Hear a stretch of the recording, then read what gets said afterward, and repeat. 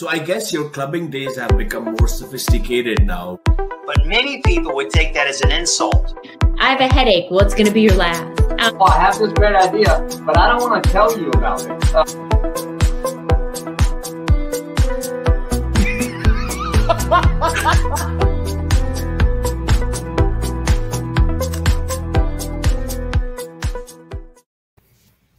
And we are live. Thank you for tuning into episode 29 of Learn and Laugh Out Loud. My name is Sumair Abro. I'm a business growth and leadership coach and host of the show.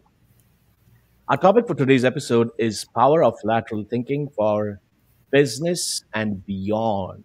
Beyond sounds really interesting to me.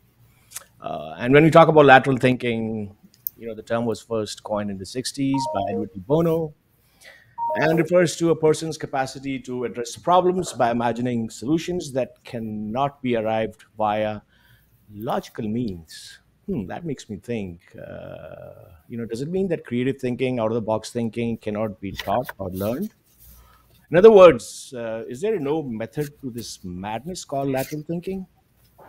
Not so fast.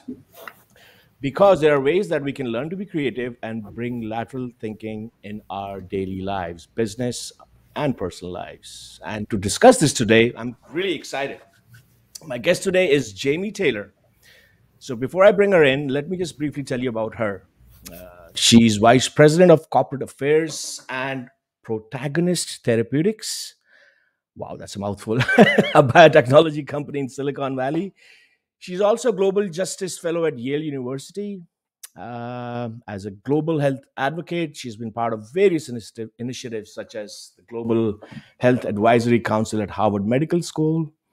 And if this isn't enough, she has an MBA from Kellogg School of Management and a master's in liberal arts from Harvard University.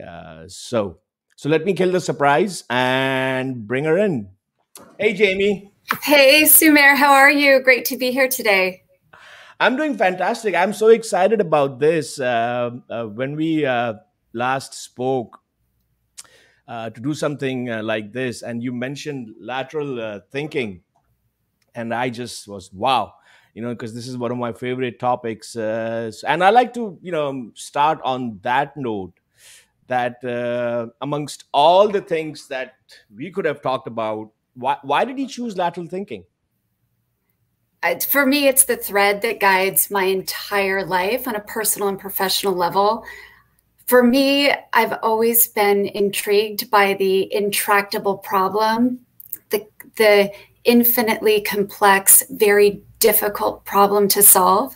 And I've had a certain kind of romantic view of it, sometimes entering too optimistically, right? But as I've developed the skills of lateral thinking, and it does take skill and practice, and we'll talk a lot about that today, I've realized that there are ways to navigate settings so complex that they seem on their face to overwhelm. But as we can step into them with the lens of lateral thinking, defying logic, to your point earlier, we can achieve breakthroughs that in many cases save and improve lives.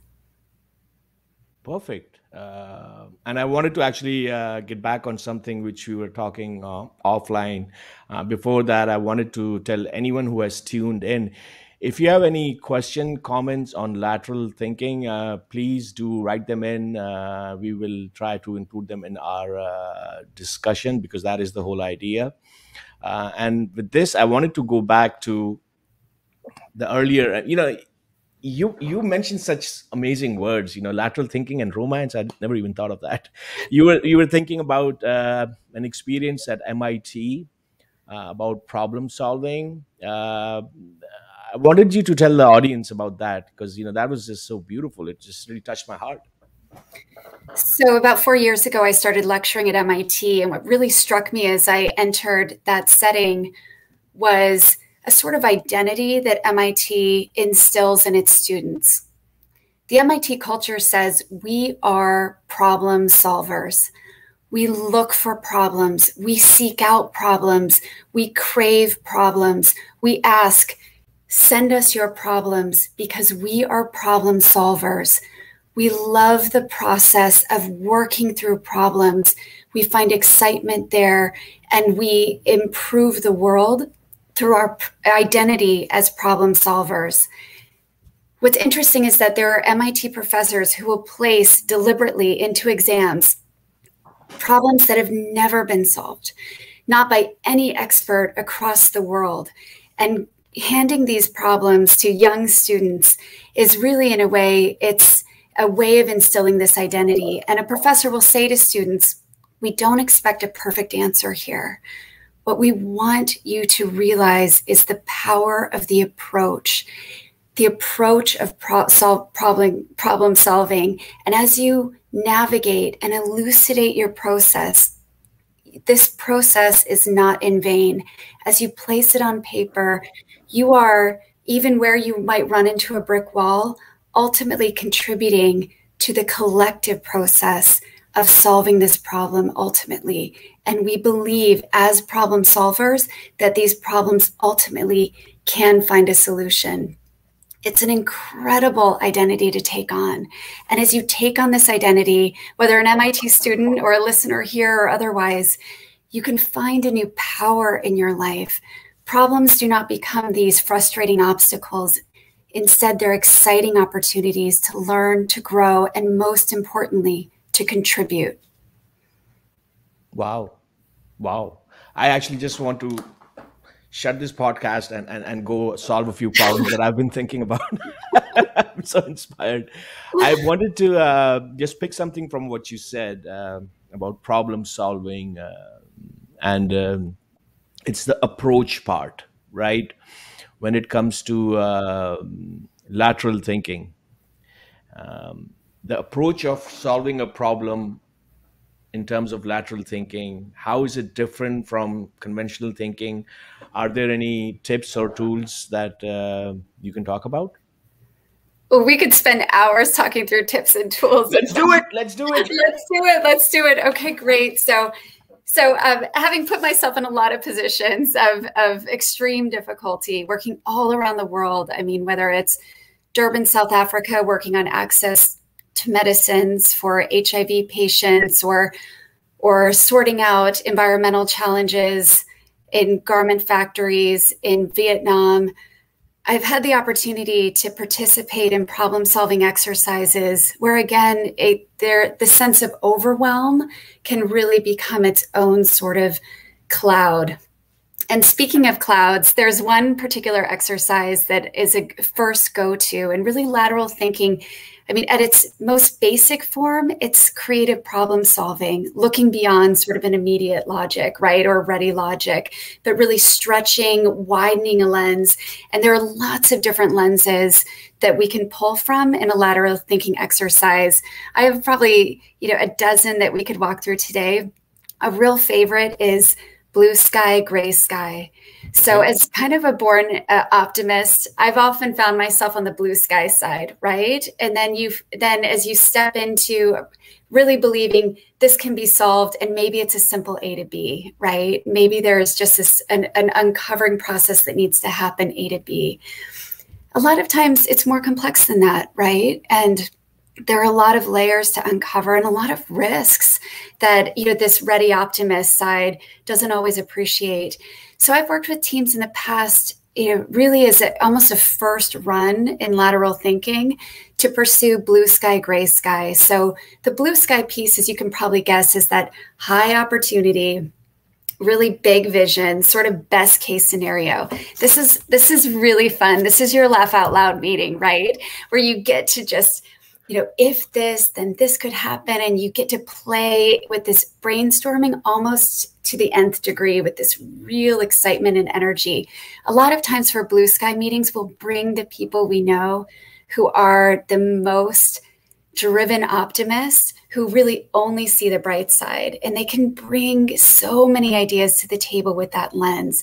But it's not the only lens that's relevant or valid. And there was a time when I pursued only blue sky meetings and only blue sky colleagues, right?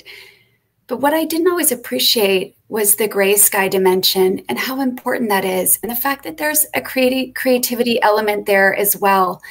So there's the possibility of bringing together people who maybe oftentimes are very seasoned, who've run into a lot of brick walls and trying to solve the same problems before, who can shed a lot of light on downside risk, or who can really keep you from that sort of failure of imagination problem that creates its own barriers, right? So pulling together sort of a gray sky group is has been for me very illuminating. Well, if you tried this, then this could happen. Or have you considered this dimension or the new problem you create via this? And there's an eye-opening aspect to that that becomes very powerful, realizing that the likely outcome is probably somewhere between blue sky and gray sky. And both dimensions have a lot of validity. So blue sky, gray sky can be put into practice in a lot of different ways. You can have the same group and force a blue sky, gray sky dynamic. Great idea on the blue sky side. Now we're going to push you to tell us the gray sky scenario, right? So you can do that with the same group to force what Edward de Bono, who's really the father of lateral thinking, constantly pushed for any team. That's don't fall in love with your ideas immediately. Your primary objective is to generate many ideas commensurate with the multidimensionality of any problem. And if you're romancing, to use that word again, your own ideas or finding a dominant idea right off the bat and becoming a preacher around that or a prosecutor against anyone who might offer an alternative, then you're losing the spirit of lateral thinking. So to force that sort of toggle in an organizational context, it really helps create the right level of detachment that can in turn create space for more creativity, which is, again, the spirit and the heart of lateral thinking. Also, there's value in starting off with blue sky and spending, say, a defined period of time and then going to gray sky and then toggling back to blue sky, right? Or maybe neutral sky as you work to resolve it. Either way, this is an incredible exercise to really ground a team, to really anchor a team in understanding many different sides of an equation, many different sides of a problem. And that alone becomes a driver of lateral thinking and can help instill a culture of lateral thinking as you approach a problem from there. Very cool. So I just wanted to confirm with you so that anyone who is tuned in and listening, when we talk about the blue sky and the gray sky. So in layman's terms, blue sky is more conventional solution to a problem, and gray sky is something which has not been maybe tried and tested before and maybe more risky. Does that make sense? Well, in some ways, it's more kind of optimist versus pessimist in a way, right? Okay. And so, my impulse, I mean, to draw from your words, like my convention would be to assume best case, right? To assume best conditions, and blue sky will often run on that assumption, right? But the gray sky can introduce the element of complexity that you need to understand a problem in its fullness. And sometimes the blue sky instinct, as much as I identify with it, can sort of gloss over those tricky pieces that can end up tripping up a solution as you attempt to implement it in the real world. So having both dimensions gives you those two lenses, and lateral thinking requires at least two lenses. That's the spirit of it, right? It's multiple lenses, multiple tools, multiple ways of seeing a problem, which can generate multiple solutions. It makes perfect sense. And actually, I just wanted to build up on that. And anyone who is tuned in, we're talking about lateral thinking, we're talking about problem solving, and we are getting more into all kind of different contexts. So personal lives, organizational setting, and what you just said, Jamie. I wanted to actually explore one of the areas that you mentioned. So being an optimist and pessimist, right? So perfect example is, you are in an organization setting, right? And you have this crazy, wacky idea to solve a problem, or or at least at least other people will think that it's a crazy idea. In your mind, it's a great idea, right? So when that happens, when you have a solution which is not conventional, which is out of the box, which you really do not have a lot of evidence to back that up in an organizational setting, what do you recommend, when you go, because it happens a lot of times, you are excited, you go in and pitch your idea, and you fall flat on your face. So what would you recommend anyone who wants to have out of box ideas in an organization setting? What would their approach be when they go and pitch that idea? Are there any suggestions for that? Sure. So I'll kind of point to two pillars here. Okay. One goes back to what Edward de Bono really emphasized that I just touched on in the last comment. He said you have to engage to be a lateral thinker. You have to engage constantly in dominant idea extraction. And the acronym there is DIE, right? So it's the kill your darlings sort of impulse. The idea is that you have to be keenly self-aware when you're going through the process of problem solving, that where you recognize, whether in yourself or in a team setting, where you recognize a dominant idea emerging and really taking over and being seen as a sole solution that everyone's rallying behind with a sense of immediacy, that's where you have to be self-aware enough to actually take it off the table and set it aside and force yourself to come up with other ideas, other options, other approaches.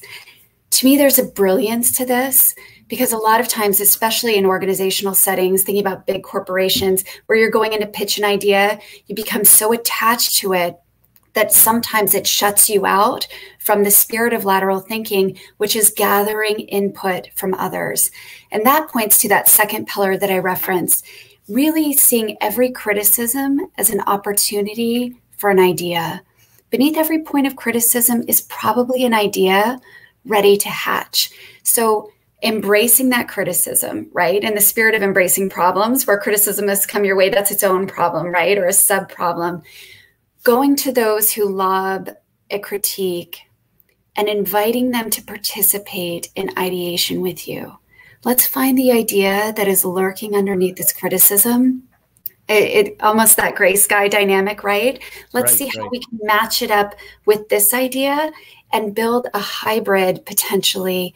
That's where you find breakthroughs. That's that connecting of dots. It's the strange bedfellows effect, as de Bono talks about so much in his early work, that really puts lateral thinking into motion in ways that can help probably a good idea that you're attempting to pitch really reach that next level.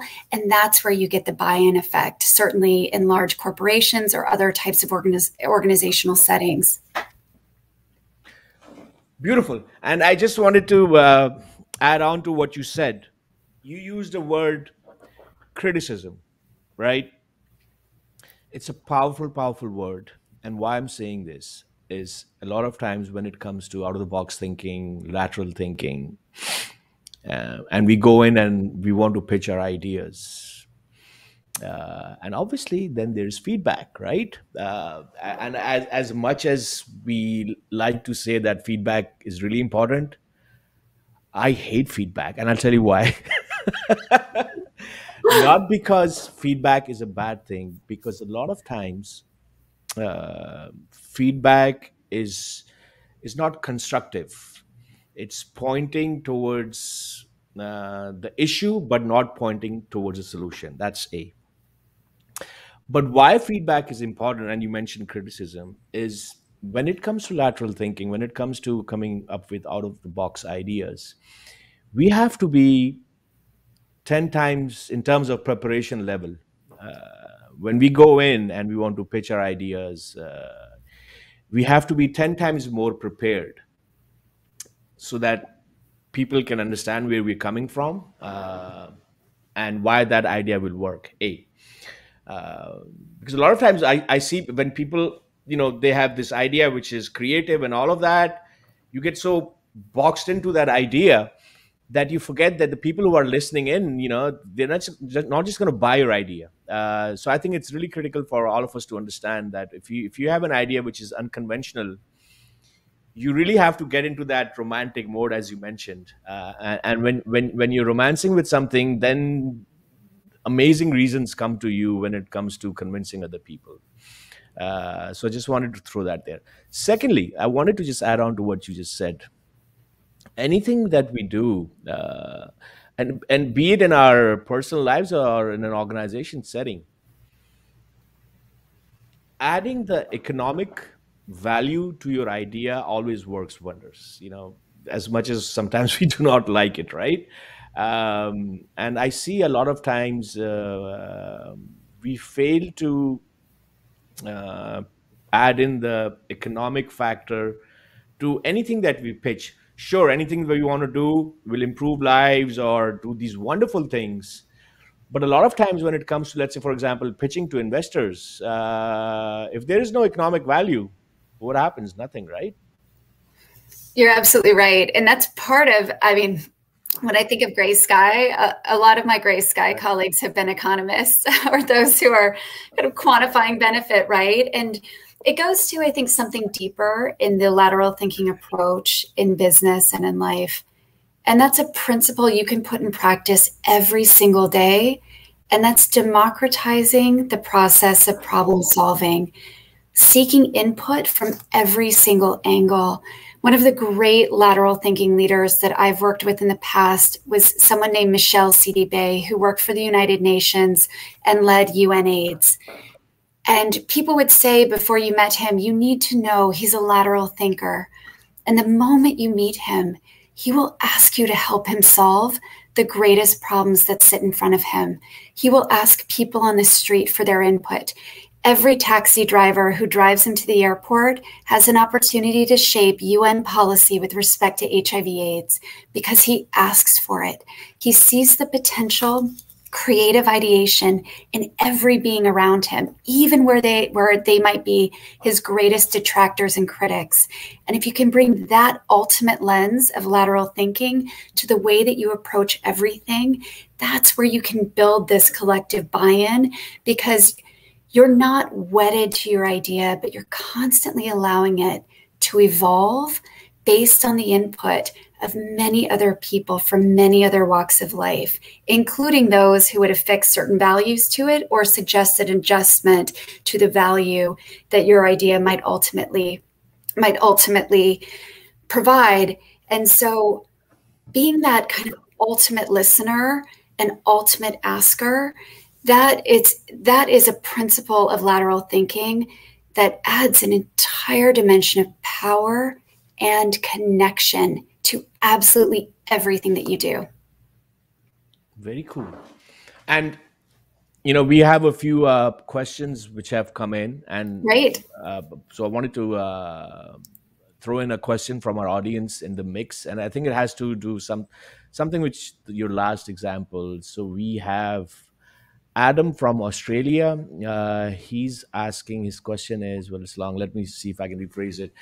The question is, how important is your organizational culture when it comes to lateral thinking? What kind of role does organizational culture play in lateral thinking?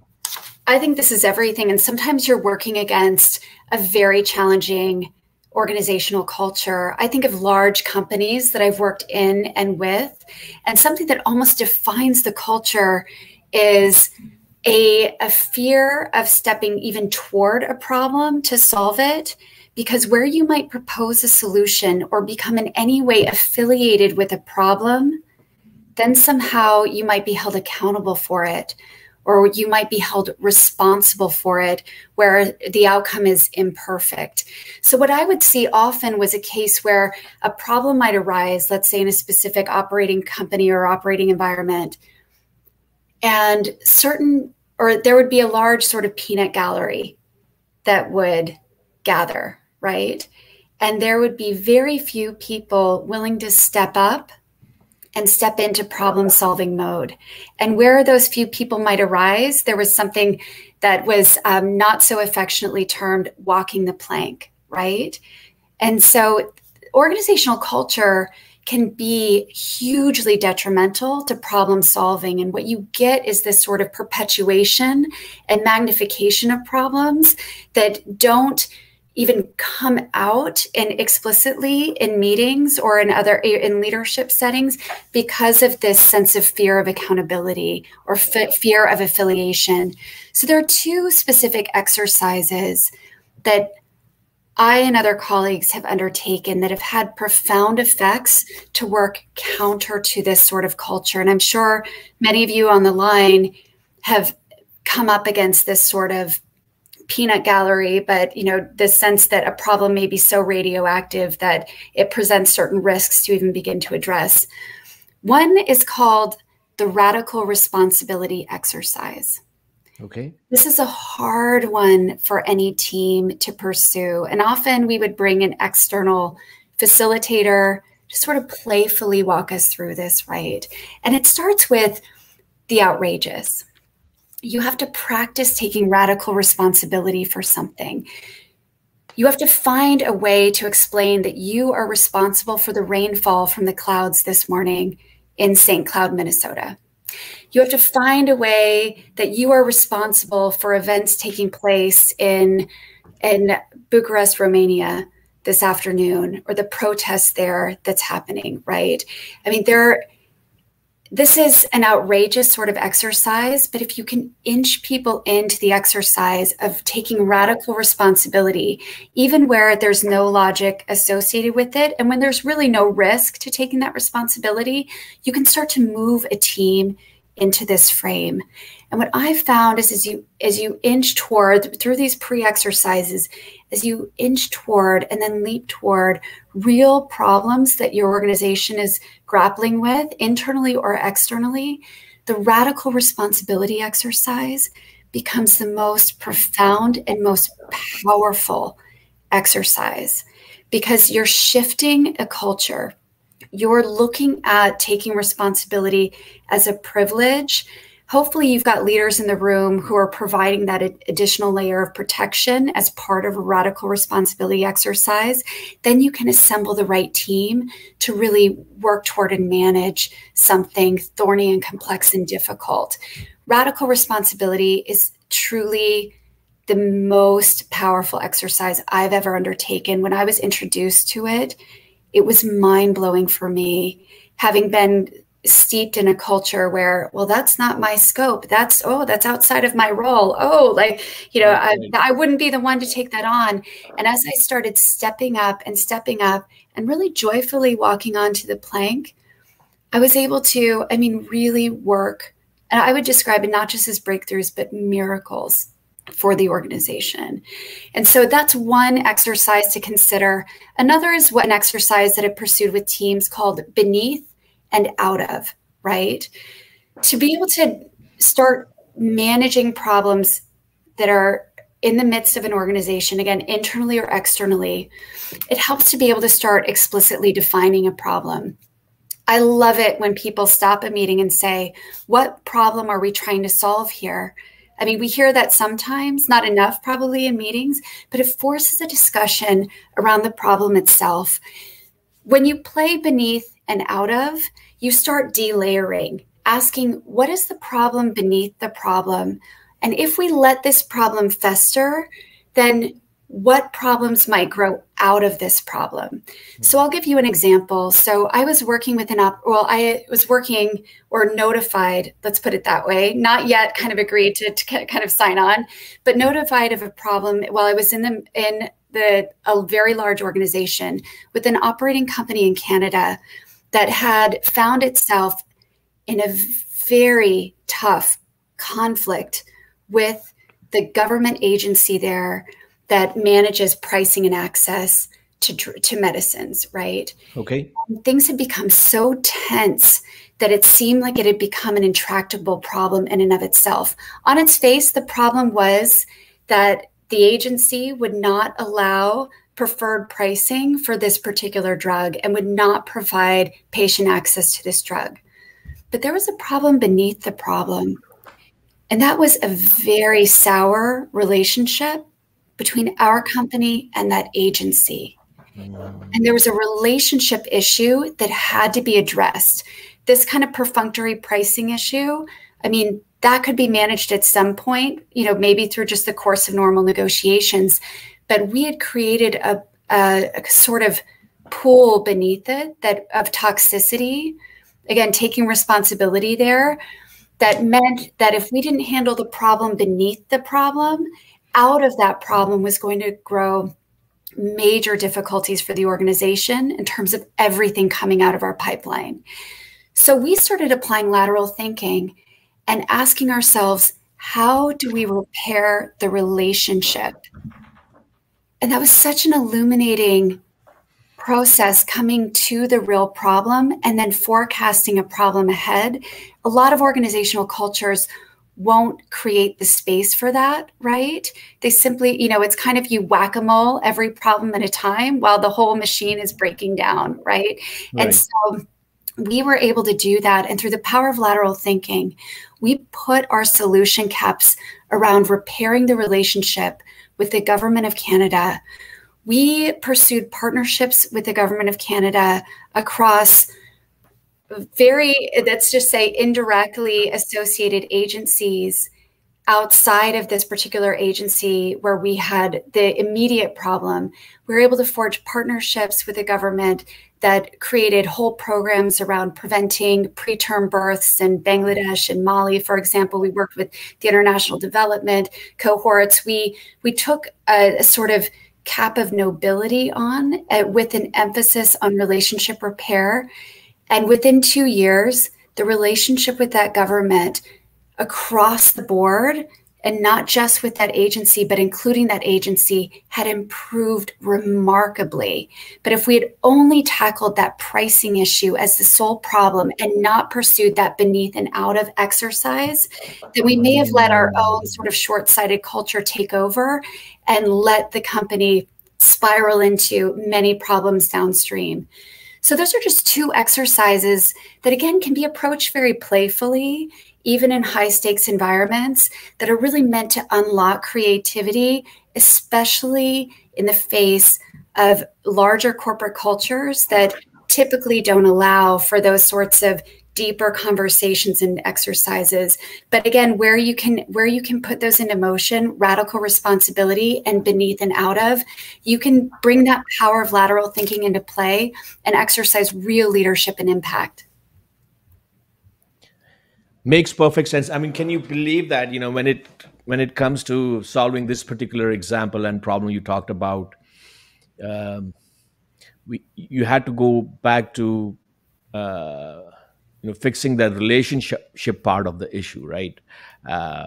Which you mentioned in this whole example. And so, Adam, if you're listening, hopefully you got a couple of great ideas. And I think, as Jamie mentioned, what was the first response? Jamie mentioned radical response thinking. Radical responsibility, right? Radical responsibility, right? So try those out and see where it takes you. We have a couple of more questions coming up, but just based on what you just said, not just looking at the surface level of the problem, because a lot of times we just want to see the problem and come up with a quick fix, right? So I wanted to share an example with everyone who's tuned in, and it's something you might have read of, and I love this example, and it's based on a famous elevator story, which cautions problem solvers out there not to just jump on solving a problem till you really understand the problem. And there are many versions of the story. The short version is that in a hotel, the guests were complaining that the elevator is too slow, right? So naturally, the first thing to do is to speed up the elevator. But guess what? There was no budget to spend on the elevator, and the hotel manager didn't know what to do. Eventually, they solved the problem by installing a TV and mirrors in the elevator, right? So the complaint stopped. So how did that solve the problem of the elevator being slow? Well, as I think Jamie also mentioned in her example previously, it's about firstly reframing the question, right? So the first step is to move from not just what is the problem, but why is the problem there? And that begins with asking a few questions. I remember in my work with one of the organizations, which used to be painful, but at the end of it, we came out as better individuals. It's asking the question why a few times. So on this elevator problem, the problem was that it made people wait. So the natural approach was to reduce the wait time and speed the elevators. Well, we cannot do that. Okay, so then let's look at the problem again. People don't like to wait. So, okay, so we cannot spend the money to fix the elevators and speed them up. So, how about we make their wait time more pleasant? So, how do we do that? The solution is let's improve the surroundings. So, how do we improve the surroundings? Well, we can entertain them somehow, and that's what they did. They put music and TV and mirrors in the elevator, and as we all know, we all like to look at ourselves, and that's one of the ways to spend time and watch TV. And sooner than you think, the complaints just stopped.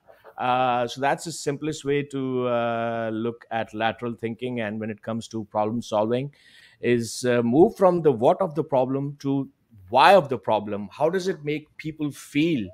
And hopefully you will get some interesting ideas. And just to sum it up, I think one of the best examples of lateral thinking is Henry Ford. If he wouldn't have reframed the question of his potential customer, he would have wasted his life building a faster horse, right? And we wouldn't have had assembly lines for mass production. So that's another way of looking at lateral thinking. What do you think, Jamie? I think you're absolutely right. In fact, I had in my notes to bring up Henry Ford. So we're very much on the same plane with that. And I think we have to recognize that as lateral thinkers, as problem solvers, it's really incumbent upon us to really drive that questioning, really reframing questions to help define the problem better. There are lots of exercises that really force questions. When you relieve people of the burden of providing a ready answer and allow for that questioning, so many solutions can come forward as a next step result. We used to play a game, we called it the Derrida exercise, named after Jacques Derrida, who's this famous structural linguist who said there is nothing outside the text. That was his idea, that the answer to all meaning is somehow hidden within the words before you, again, being a structural linguist. So we used to place, just a mundane phrase in front of a group, biopharmaceutical access, right? And we'd say, you can only use the letters on the whiteboard, find the questions, and from the questions, we'll find the solutions. And people would raise their hands and say, as I look backwards here, I see the word late. Maybe we're presenting this medicine in the treatment paradigm too late. Someone else would raise their hand and say, I see Mac in that word. And it reminds me of my friend Mac, who died of kidney disease after he had, as a complication of this particular disease state. Maybe we aren't thinking about nephrology as a particular aspect of this. As you constrain, remember, creativity loves constraints. Marissa Meyer from Yahoo and Google used to say this constantly. So where you can place constraints and fun, to your points, around the question asking exercise, then you relieve that pressure, you relieve the duress associated with so much problem solving, and you put your organization, your team, in a place of bright lateral thinking creativity that can unlock, as I said, real breakthroughs and even miracles for your organization. Woohoo! Awesome. I have a couple of more questions, and there's another question from the audience which I'd like to ask you. But from our conversation and what you just talked about, I've often wondered, because when it comes to creativity, when it comes to lateral thinking, and I have lived in a lot of different countries. I have lived in the developing world, the developed world. One of the things which really fascinates me about creative thinking, lateral thinking, is in a lot of the developing world, people come up with a lot of creative solutions, right? And as you mentioned, that creativity demands constraints, right? If you have abundance, it just doesn't happen. Here's the thing I wanted to share with you, and I wanted to see what your thoughts are. uh, United States, the largest economy in the world. Everything is in abundance, and if you don't believe me, go check out people's garages. You'll find out. We have so much junk. Uh, when it On individual level, when you talk about lateral thinking, out of the box thinking, you see a lot of that stuff happening in a lot of developing world. But as a collective, I still do not see any other country as a whole coming up with these fascinating new ideas, which are not just creative, but they are also financially viable. Case in point, look at the tech world in the last many years or so. Look at Google, Facebook, all these companies. The birthplace is this country, right? I mean, are there any specific reasons that United States, having so much, everything in abundance, still comes out with these amazing lateral thinking creative ideas which are just financially viable also? I mean, is there do you have any thoughts on that? Sure. So I'm sitting here in the hub of Silicon Valley. And Yes, you are. interestingly, you can see I don't have the most innovative background here in my office. But what it's a reminder of is the fact that creativity, the conditions for creativity have to be created within constantly, right? The external environment doesn't always, even in Silicon Valley here, doesn't always lend itself to creativity. So it's this constant mode and push. And I think, certainly the US was founded on certain principles. And I think of some of the greatest lateral thinking leaders in history. Thomas Jefferson certainly comes to mind for just his brilliant ability to connect dots. He was as interested. I mean, if you visit Monticello ever and have the opportunity to tour, I actually have. It's fantastic. And you see this polymath at play, right?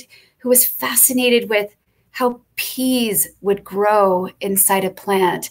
At the same time, so fascinated with democratic systems of government and how to stand those up. And at the same time, fascinated with religious freedom and how that might be exercised in this new context. Constant dot connecting, I think, is very important. For all of the strain that our company has around polarization, I still think it's a place of diversity. Right. And I still believe in at least a history of the melting pot. And I certainly believe in the future of multiplicity of ideas and this at least democratic sort of cauldron where ideas can be nurtured, but also connected. Certainly there's that capital component that gives life to ideas. That is that missing piece in many ways in the developing world, although that's changing. And I think we see a privileging of ideas. And especially Silicon Valley, there's no stigma associated with failure. And people will say that's the major difference between Silicon Valley and maybe other places. There's no stigma. People will wear failure, so to speak, right, as a badge of pride, as a step toward learning. And really, lateral thinking is all about that, learning from every angle, studying from every angle, multidimensionality, multiplicity of ideas, multiple sources of input, and driving it that way. And my hope, having worked globally, is that this spirit will truly extend globally. I've seen, working with MIT, I've had the opportunity to participate now in several hackathons that are by design global. And this is where you get that constraint around creativity. 3 days, seemingly intractable problems. One, for example, was how to bring cancer care to the most remote communities in the world.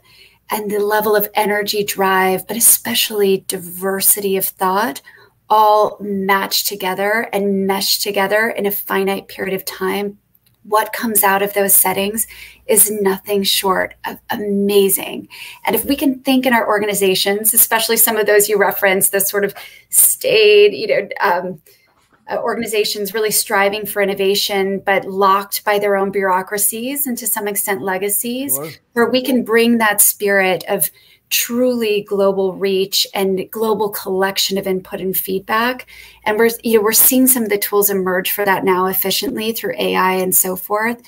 We will be better as organizations, and again, better contributors across the board, and also better positioned to nurture ideas wherever they might originate.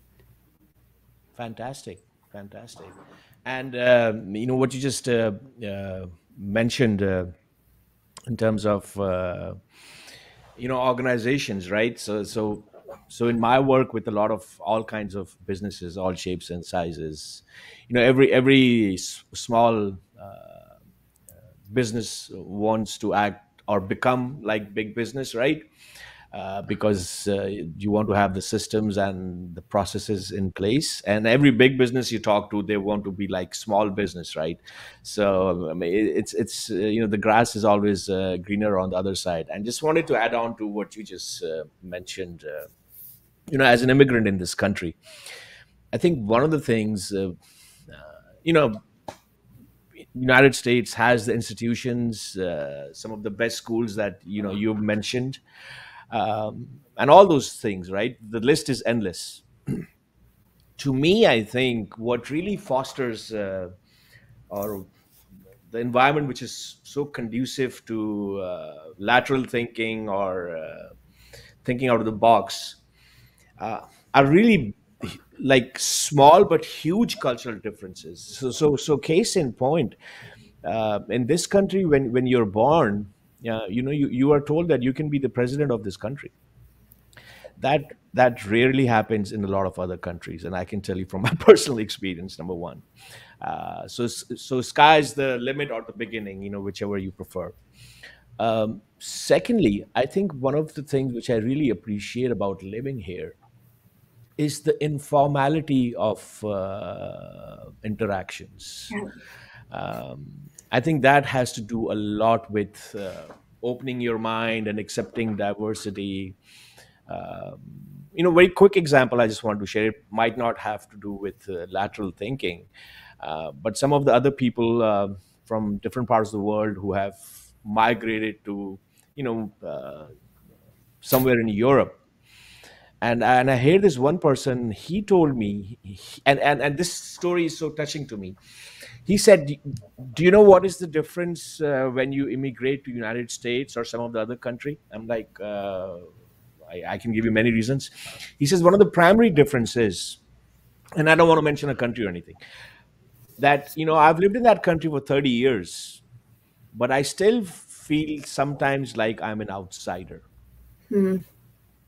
Right? Here in this country, I think from the word go, if you are genuine, if you can do what you say and say what you do, no one cares really. If I were to speak collectively, you have an incident here and there. And to me, that is really powerful. Being informal, when I came to study here a long time back, I saw my college professor in the evening riding a bike in shorts and a tank top. I was like, I would never see a professor in my afraid of, people judging them. Does that make sense? Oh, it makes perfect sense. And you just gave me lots of visions of Nobel Prize winners in Cambridge, Massachusetts that I've seen in their pajamas, unshaven at Whole Foods, right? I mean, I think you're right about this informality that governs sort of presentation and connection, and bringing it back to lateral thinking. It ties into that sort of collective input, wisdom of crowds, pulling in ideas and the opportunity to bounce ideas, if you will, right, against anyone, wherever they might be, seeing validity in the input of everyone around you and not dividing or excluding on the basis of class or origin. I think there's something. When we think about the best of what our country is and can be, it points to exactly what you expressed. Cool. All right, Jamie, I have one more question from the audience, and Great. then we'll go towards some of the fun question I'm going to ask you, which I've been holding back. Usually I ask them in the middle, but our conversation has been so fluid, so I totally forgot. So you don't have to be afraid. They're just silly fun questions. But before that, we have Leah. And she writes, I am interested in exploring different ways to collaborate, build, and lead teams to solve problems. I'm looking forward to learning more about how lateral thinking can help people. And this is, I think, the punchline, how lateral thinking can help people get out of ruts. Any thoughts on that?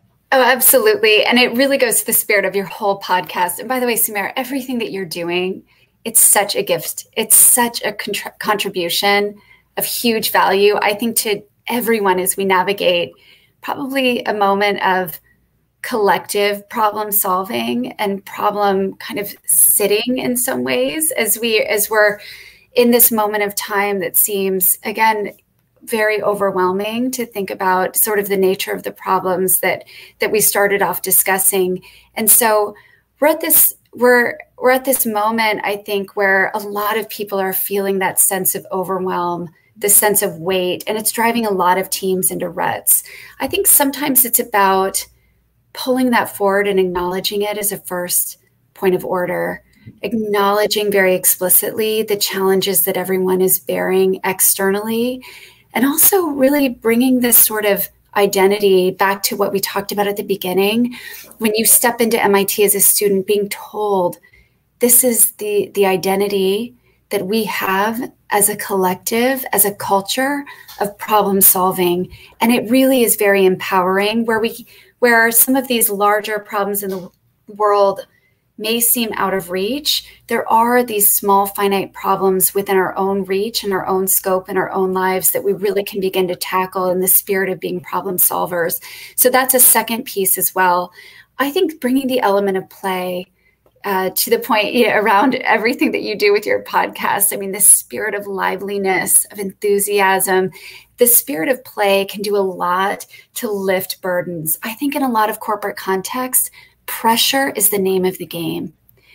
You force teams to work under duress, and sometimes it's artificially manufactured, where you can create the context, the conditions for play and creativity and lift that pressure. You can find that people bring their own measure of genius to the table that you've never seen before. Another is simply role play. Let's imagine as a group that we're in a completely different time. Let's say 2020 without the pandemic, or 1955, right? I mean, imagine yourself in a totally that would be something. And that lifts pressure in its own right, right?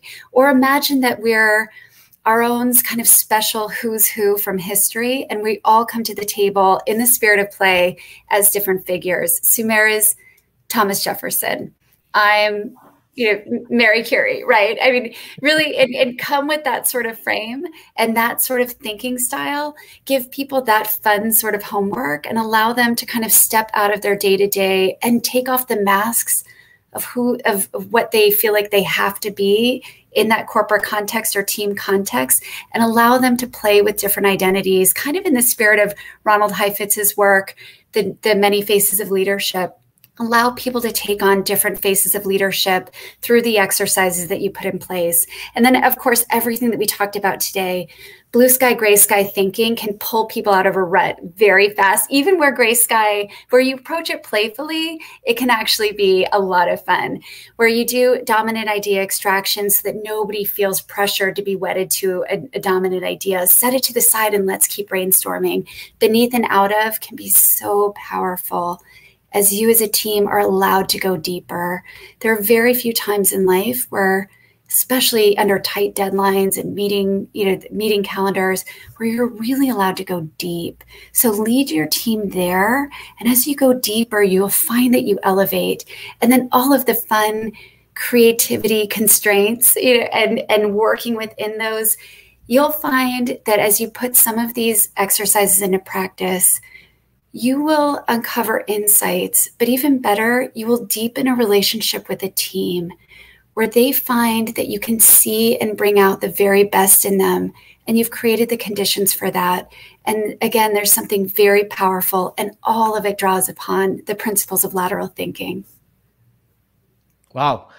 Thank you so much, firstly, for those lovely compliments. I don't know if you've noticed, my head has grown. It is already huge. So thank you for those kind words. And I think in your reply to the question, and hopefully, Leah, you have tuned in and you've been listening in. I think you mentioned the play part, which is so critical. Um, Often, and I don't want to stereotype, but often I see a lot of people who love golf, and they will stay in their miserable jobs waiting for the weekend to play golf.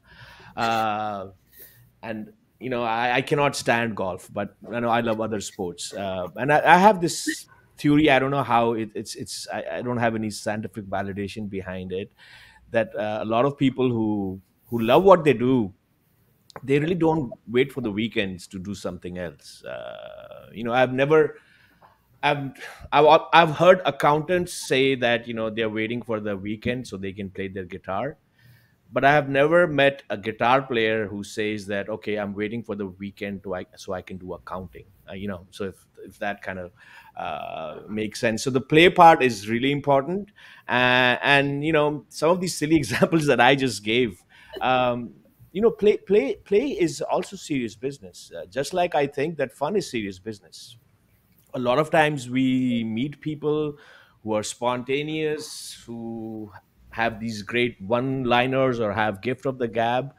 And what I've also noticed and learned from a lot of these individuals is that people who are spontaneous, they practice being spontaneous, right? It's about telling a joke. Maybe the first time you were not good at it, second time you got better, third time, like, okay, I nailed it. So play. So what I mean to say is what you mentioned, Jamie. Play, fun is serious business. With anything you do in organizations, if it's fun, it's play. If it leads to something which is really helpful, then there's always a good feeling. You have probably attended a lot of workshops where a facilitator will come in and they'll do a fun activity, right? And a lot of times you will meet facilitators who are able to connect that fun activity with the purpose of the workshop, right? And there are other times that you will do that fun activity, but that has nothing to do with the entire day, right? And you're like, why did we do that, right? So in a nutshell, that's what I wanted to add, that play is important, growth is important, but it has to have a meaning, and that's where the challenge, I think, comes in terms of figuring out how to make play relevant at workplace. And any of you who are listening out there, please reach out to me or Jamie, and we'll pick your brains, because we love to talk, but we also like to listen, right, Jamie? Absolutely. That's key to lateral thinking, as we've discussed. That is key to lateral thinking. So we are about running out of time, but before I let you go, I'm going to ask you a few fun, silly questions, and see if you're wearing your lateral thinking hat. Are you ready, Jamie? I'm not sure if I'm ready, but if we can go for it. Okay. All right. So let's start with something really simple. What is the most obnoxious, weirdest thing one can do on their first date? Pick a nose. Yeah, that would be obnoxious plus really unhygienic. So I'm with you there. Okay. Second question. What is your favorite angry word? I don't know if I can say it on this. Okay. Shoot. Okay. That's very PG-13. So I'll accept that. Okay. Last two questions. If you ever met Kim Kardashian, what would you say to her? I actually met her in the airport one time. Okay. All right, I finally meet someone who has met her. What did you say to her? Well, I said, I'm sorry because I had a 3-year-old son who was climbing up onto her lap without any sense of her celebrity. But this is the serendipity we find in life, right? You know, she was very graceful about it and wonderful. Yeah, she is. She is. A lot of times what we see on screen or, the internet does not really define a person. So I'm glad you mentioned that. Okay, last question. And this is something I ask everyone who comes on this show, right? If heaven exists and when you arrive at the pearly gates, what do you want God to say to you? I want him to say thank you. And I want him to give me the opportunity to thank everyone who's made a difference in my life. Awesome. Beautiful. Well, you've included Sumair. It's just wonderful being associated with you. I'm absolutely thrilled to be here. And I wouldn't prefer to be any other place than here today. So thank you for setting this up. No, thank you for taking out the time. So we have run out of time, but just hang on for a few seconds. I'm just going to exit the podcast and just want to chat with you for a couple of minutes. Anyone who has tuned in and was brave enough to listen to us, thank you so much. Hope you learned and also laughed a little bit with us. If you have any questions or queries, please reach out to us. And this is goodbye from us. Thank you. Thank you, everybody. Bye-bye. Bye.